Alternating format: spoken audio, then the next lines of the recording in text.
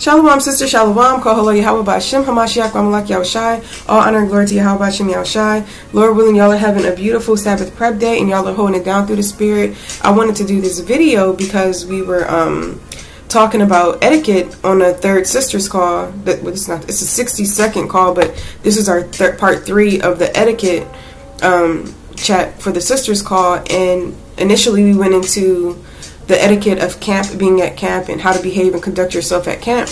But we more so towards the end of the call, the middle and the end of the call, we started talking about dying for the Lord.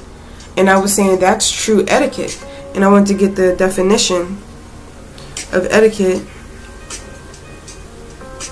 Okay, it says etiquette, the customary code of polite behavior in society or among members of a particular profession or group.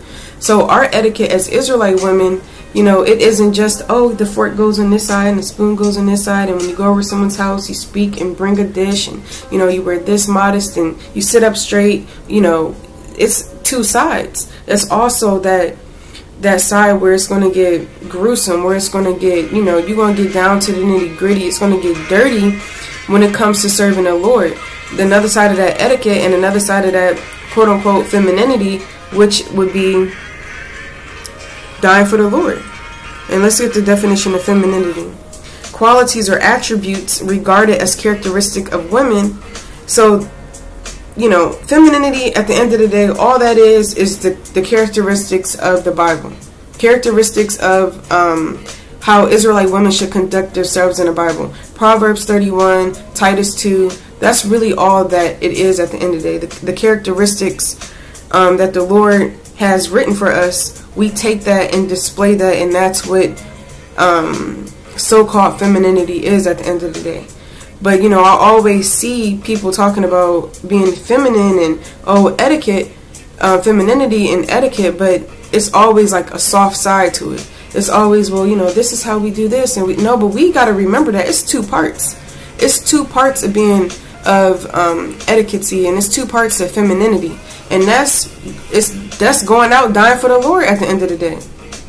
It's you protecting yourself. You may have to put your life on the line for your family, your children, brothers, sisters. Just like Esther, just like Judith. You're going to see some bloodshed. It's going to be a lot going on in these last days. You know, being feminine and having etiquette is way more. It's way more to it than, you know, what we really think. And that's what I wanted to get into it today in the scriptures. Okay, when you look up the attributes of, or so like when you look up the definitions or the characteristics of femininity, it says sensitivity, sweetness, supportiveness, gentleness, warmth, being cooperative, expressiveness, modesty, humility, empathy, affection, tenderness, and being emotional, kind, helpful, devoted. And all of these are things that we should kind of already have an understanding on based off of the word of the Lord, right? But one thing that stood out to me was being devoted and understanding. And we devote our lives to the Lord. So that's, if you hear the baby crying, sorry y'all, he's teething, he's kind of going through it. But we devote our lives to the Lord. I want to read 2 Maccabees 7:2. But one of them that spoke first said thus, what wouldest thou ask or learn of us? We are ready to die rather than to transgress the laws of our fathers. And 1 Maccabees 3:21, but we fight for our lives and our laws. So you're going to have to be ready to fight for your lives and for our lives and for the laws of our forefathers and foremothers at the end of the day. So you're going to be put in some situations, you know, Lord willing, it's not the case, but you never know what the Lord may have for us. But you have to prepare your mind. Or not think, like the scripture says, don't think of tomorrow, but using wisdom and discernment, asking the Most High to gird up your loins for the things that's to come, because we're going to see things on this earth that we have never seen before. The greater evils shall happen that never happened before. So we're going to be seeing dead bodies dropping left and right. You're going to see, you know, hands being cut off, heads being cut off. You're going to see these things. And this is Revelation 20:4. And I saw the souls of them that were beheaded for the witnesses for the witness of Yahweh B'Shem Yahweh Shai, for the word of God. So there, you're going to literally see people getting beheaded. And you have to have that manly stomach like the women in Maccabees. Okay?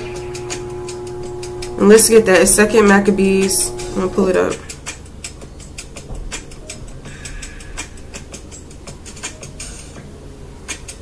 Alright, it's 2 Maccabees. But I'm not going to read the whole chapter. I just want to read the account about the mother. 2 Maccabees 7 and 20. But the mother was marvelous above all and worthy of honorable memory. For when she saw her 7 sons slain within the space of one day, she bare with good courage because of the hope that she had in the Lord. Yes, verse 21. Yes, she exhorted every one of them in her own language, filled with courageous spirits, and stirring up her womanish thoughts with a manly stomach. So she had to stir up the thoughts that she was having as a woman, and she kind of had to gird up her loins with a manly stomach. You know, it's some things that women might not be able to take that a man can take. A man can see, you know, bloodshed, and they might be able to see blood, and a lot of women might throw up at the thought of seeing that. But she had to pretty much have that manly stomach, and you need to have that same thing in these last days, and prepare yourself for the things that's to come. She really, you know, that mother in Maccabees, she really showed so much strength through the spirit. And I wanted to read Proverbs 31 and 17. She girded her loins with strength and strengthened her arms. So she girded her loins literally with strength, and she strengthened her arms so that she was able to see her 7 children get put to death, so that she was able to prepare her mind to be put to death. Her mind and body. All right, this is Psalms 28 and 7. The Lord is my strength and my shield. My heart trusted in him, and I am helped. Therefore my heart greatly rejoiceth, and with my song will I praise him. The Lord is our strength at the end of the day. And the Lord was also Judith's strength when we read that account. All right, and we can kind of go to Judith. I want to go to Judith chapter 12 and then 13. I wanted to start at 12 and Judith 12 and 16. Now when Judith came in and sat down, Holofernes, his heart was ravished with her, and his mind was moved, and he desired greatly her company, for he waited a time to deceive her from that day that he had seen her. And that kind of shows you, like, look at the times we're living in.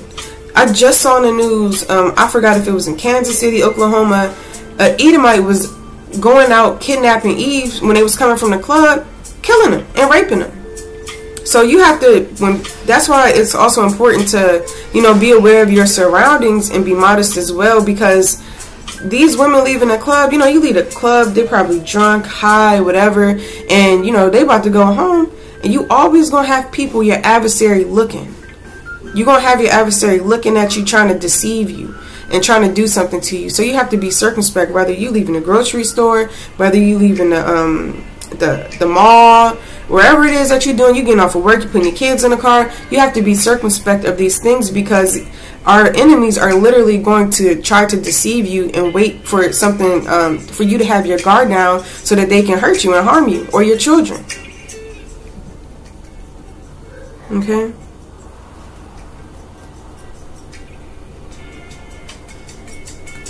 Oh, man. So I don't know how my phone not charging.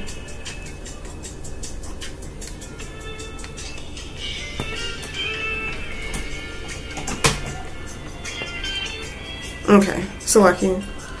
Okay, so I'm moving on to Judith chapter 13.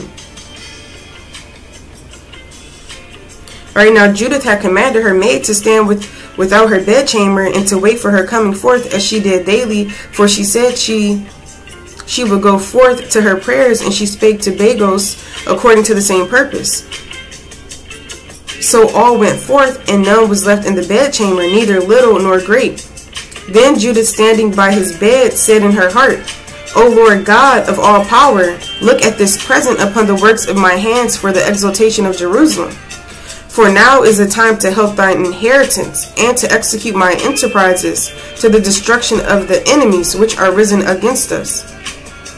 When she came to the pillar of the bed, which was at Holofernes' head, and took down his fashion from thence, and approached to his bed, and took hold of the head of his hair, and said, Strengthen me, O Lord God of Israel, this day. And she smote twice upon his neck with all her might, and she took away his hair from him, and tumbled his body down from the bed, and pulled down the canopy from the pillars. And Anan, after she went forth, and gave Holofernes his head to her maid. So in order for Judith to literally cut this man's, to pick up this big knife and to cut this man's head off, she needed the Lord. She needed strength of the Lord. And that's a very gruesome act. That's you know, you got blood. That's horrific to see. You know, she had to literally see this man's head come off his body, and his body tumble to the floor. She got blood on her dress, and you know, she literally got blood on her dress. There's blood everywhere. She put the blood in her bag. You know, sisters, we haven't seen things like that. We haven't seen, you know, someone have their head chopped off, nor have we ever had to do that to anyone. But you never know what you might have to do in these last days to protect yourself and to protect your family. Sisters, you know, you talk to your husband if you're married. Do y'all have some type of something to protect yourself in these last days? If Esau come up in your house, they're going to be coming up here trying to spoil us.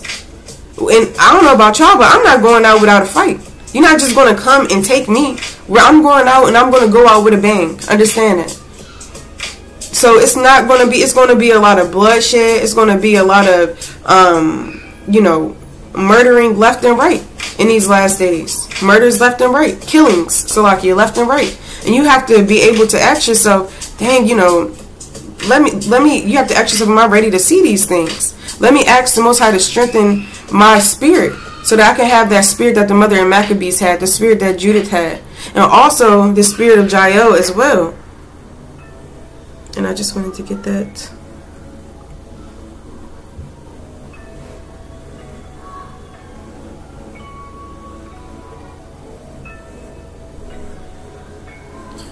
Salakia.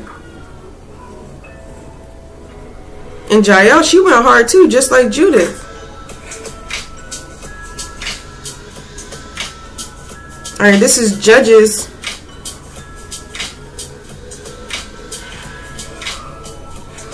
Judges 4:21. Then Jael, Heber's wife, took a nail of the tent, and took a hammer in her hand, and went softly unto him, and smote the nail into his temples, and fastened it. I'm sorry, y'all. I'm having some technical difficulties. It's just Satan right now, because it's acting up. You know, I can't finish.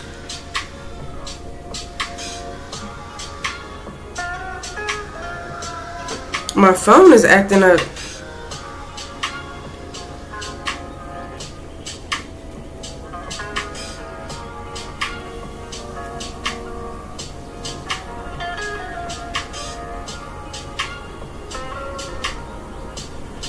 Salakia sisters, bear with me, please.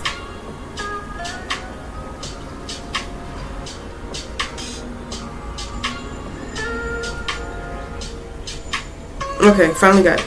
Alright, this is Judges 4:21. But Jael, the wife of Heber, took a tent peg and took, what is this? English Standard Version? What is going on? We only do KJV over here. Alright, but Jael, the wife of Heber, took a tent. Y'all, this is just Satan. Alright, then Jael, Heber's wife, took a nail of the tent, and took a hammer in her hand, and went softly unto him, and smote the nail into his temples, and fastened it into the ground, for he was fast asleep and weary, so he died. So Jael, she had to do what she had to do to protect herself, and to protect Israel, her household. Okay? To protect her husband. She had to do what she had to do. So sisters, you might have to be in a situation where you're going to have to do what you have to do. Okay? And that's very, You need a lot of strength from the Lord to do that, to take a hammer and to literally nail someone's head down with a hammer. That's crazy.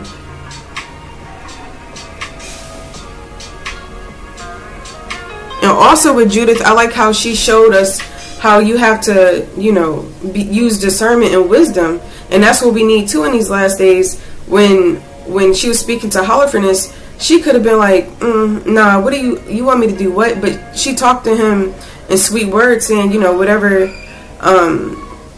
let's get it. She said, how shall I not gainsay my Lord? Pretty much. And it's situations where in the last days, Eve's getting kidnapped left and right. Something might happen to you. You kind of have to agree with your adversary quickly, like the scripture said. And that's exactly what she did. She agreed with her adversary quickly, so that she was able to help deliver Israel from dying.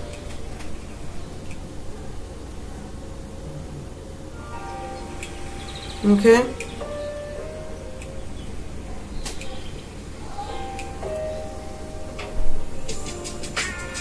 Alright, moving on. This is Psalms 144 and 1. Blessed be the Lord my strength, which teacheth my hands to war and my fingers to fight. So, you know, Barakatah Yahweh Bashim Yahushai, you know, he's our strength, and he teaches us how to war. Our hands to war and our fingers to fight. Because we're literally going to be fighting for our lives, like it says in 1 Maccabees 3 and 21. We're going to be fighting for our lives and our laws. And if we got to go out for the Lord, we just going to have to go out for the Lord. Alright, and I wanted to bring out Esther as well.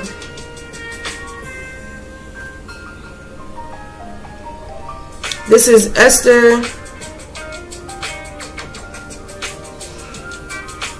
This is editions of Esther's 14, 1 and 2. Queen Esther, also being in fear of death, resorted unto the Lord, and laid away her glorious apparel, and put on garments of anguish and mourning. And instead of precious ointment, she covered her head with ashes and dung, and she humbled her body greatly. And all the places of her joy she filled with her torn hair, as she prayed unto the Lord God of Israel, saying, O my Lord, thou only art our King. Help me, desolate woman. Help me, desolate woman, which have no helper but thee, for my danger is in my hand. And that's really getting down and dirty. You pulling out your hair, sisters. When we're going to be in situations where, just like Esther, life or death situations, where you literally going to look upon and think about your foremothers and your forefathers, and you're going to think about Esther, and you're going to think about how Esther literally pulled out her hair. She pulled out her hair and she put dung on her face, all humbling herself greatly so the Lord can help deliver her. And if that's not getting down and dirty for the Lord, then I don't know what else is. If not chopping off somebody's head is not getting down and dirty for the Lord, then I don't know what else is. This is the gruesome part and the real, you know, raw side of being a Hebrew Israelite woman. This is definitely a part of our femininity and a part of our etiquette. It's how we should behave. We should do these things. We devote our lives to the Lord. And when we need the Lord, we're going to have to do things that we've never had to do before. You might have to kill somebody to protect yourself and your family. Lord forbid, but you're going to have to do these things. You're going to have to fast like this. You could be, you know, in prison, like the scripture says. You know, some of us are going to be in prison. They're going to throw us in prison. When you're in prison, make sure you're in there pulling out your hair, that you putting dung on your face, that you're really fasting and praying to the Lord, knowing that he's our only help and that he's going to deliver us in these last days. Okay?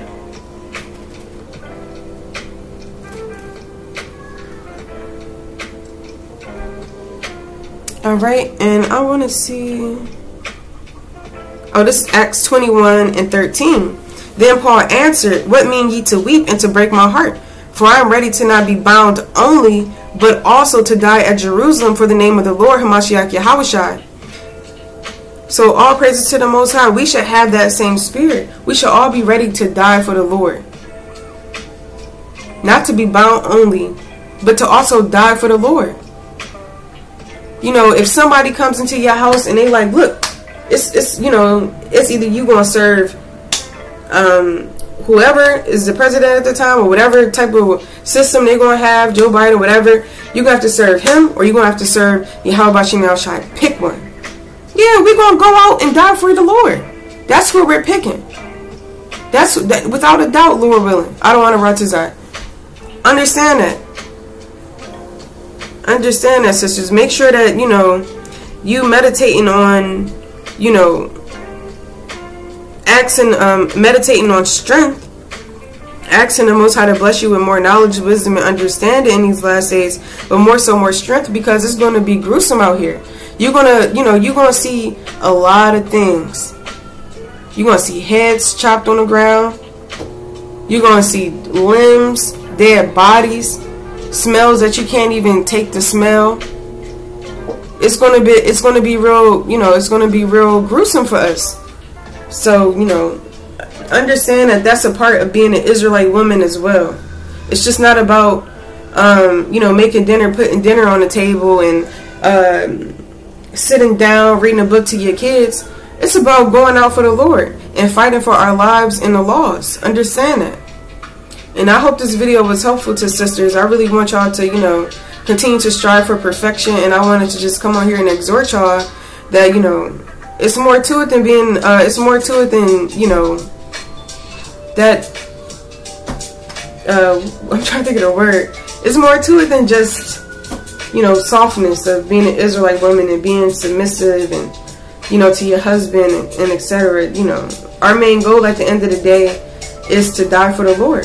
That's why we're here. It's to fight, you know, for the Lord. I know I went to get this precept.